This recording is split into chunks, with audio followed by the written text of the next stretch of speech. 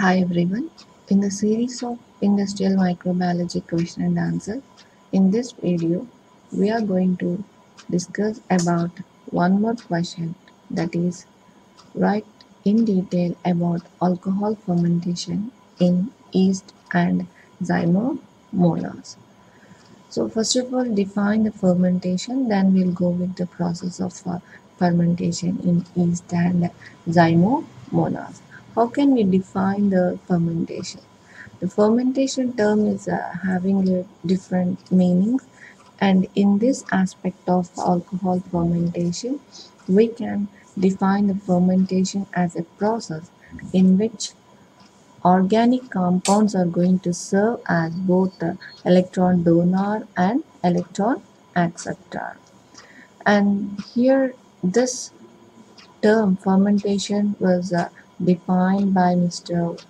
Pasteur, and according to him, fermentation is going to be defined as a life in the absence of oxygen. And there are so many other definitions in the food microbiology, industrial, all those things. But here in the alcohol fermentation concept, we are going to treat this fermentation as a process in which organic compounds are going to serve as both the electron donor and electron acceptor. So based on the different types of product form, fermentation can be classified into different types, such as we are going to have the alcohol fermentation, lactic acid, propionic acid, mixed acid fermentation, butyric, butanol, and homoestrogenic fermentation, etc. So whatever the final product that we are getting, depending on that, we are going to have the different types of fermentation. And in this video, we are going to discuss especially the alcohol fermentation. So let's go into the topic of alcohol fermentation. Alcohol fermentation is also going to be called as ethanol fermentation, which is nothing but alcohol or production of ethanol. And how can we define this alcohol fermentation? Alcohol fermentation can be defined as a biological process in which sugars such as glucose, fructose, and sucrose are going to be converted into the cellular energy, and thereby we are going to get the alcohol or ethanol. Along with this, we are also going to get the carbon dioxide as a metabolic waste products.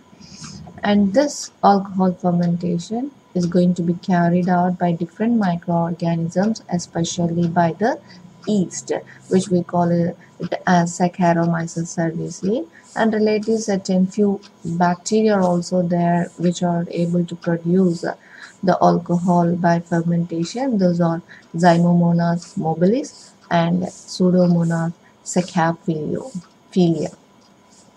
And these microorganisms are going to ferment the hexose sugars such as glucose, fructose, and sucrose to the ethanol and carbon dioxide. So here you can take any hexose sugar, that is hexose carbohydrate, which gives rise to the 2 molecules of ethanol and 2 molecules of carbon dioxide.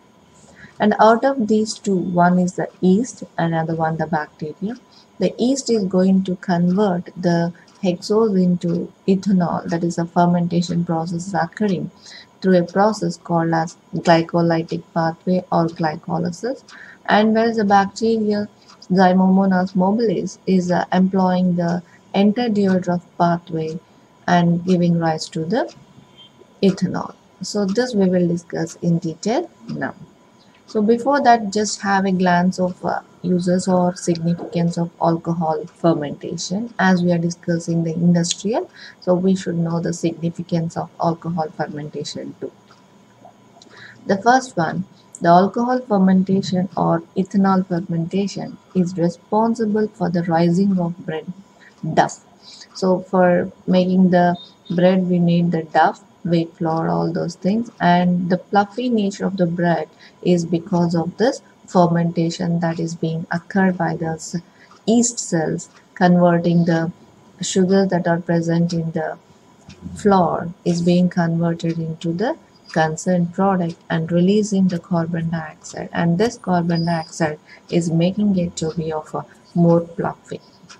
And whatever the byproduct carbon dioxide that is occurring in the alcohol fermentation is directly being used in some baking industry for making the bread and biscuits.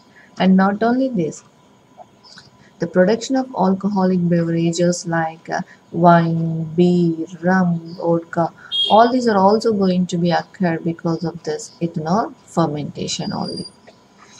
Then coming to the alcohol fermentation by yeast. So here is a picture how the yeast is performing of conversion of the glucose or hexose into the final product ethanol.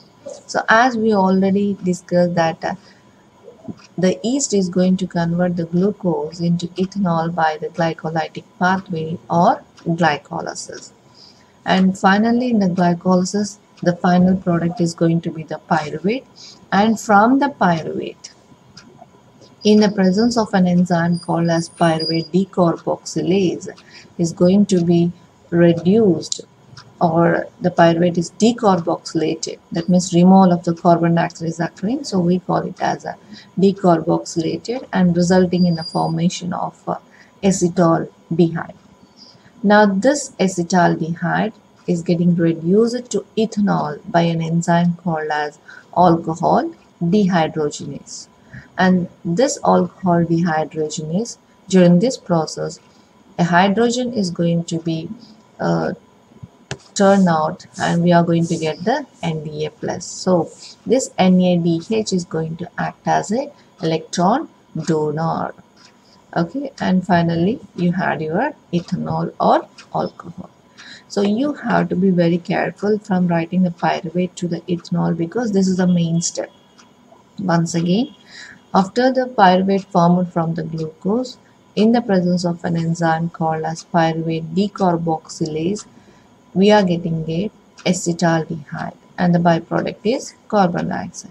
Now this acetaldehyde, in the presence of alcohol dehydrogenase enzyme, we are getting the ethanol, and the NADH is going to act as an electron donor here.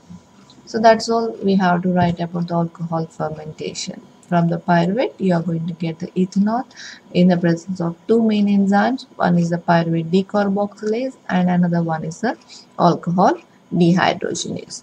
Then how this alcohol fermentation occurs in the bacteria called zymomonas, that we will see. So this you know very well, this is a overall glycolysis process, that is EMP pathway. So from the glucose through the several steps you are going to get the pyruvate, and from the pyruvate this is what going to happen. And here is the fermentation by bacteria process, and as I told you that bacteria is going to use the ED pathway to convert the glucose into ethanol. So if you recollect the things, you can remember this is all the ED pathway. And this zymomonas is a gram-negative rod-shaped bacteria, that is bacilli, and this is going to carry out a vigorous fermentation of sugar to ethanol. And this is going to be mainly involved in alcoholic fermentation of various plant saps. And this zymomonas is going to occupy a position in the fermented beverage industries, mainly in tropical areas of South and Central America, Africa and Asia. How the yeast is going to occupy a good position in North America and Europe, like that the bacteria is occupying a good position in the tropical areas of South and Central America, Africa and Asia. Although this zymomonas is going to be of very rarely the sole organism in alcohol fermentation, but this is going to become a dominant organism which is responsible for the production of most of the ethanol in the beverages. And as I already told you, this is going to follow the entire pathway to give rise to the ethanol.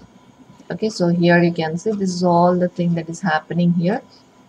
And from the pyruvate, in the presence of decarboxylase enzyme, this pyruvate is getting converted into acetaldehyde and the carbon dioxide, and from the acetaldehyde the alcohol dehydrogenase gives rise to the ethanol.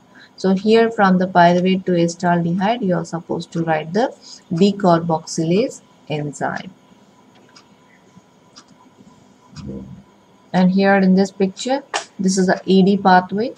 So where the KDP, KDGP aldolase enzyme is there in splitting the one thing as a pyruvate directly and other one glyceraldehyde 3-phosphate, which again enters into the glycolysis giving rise to pyruvate.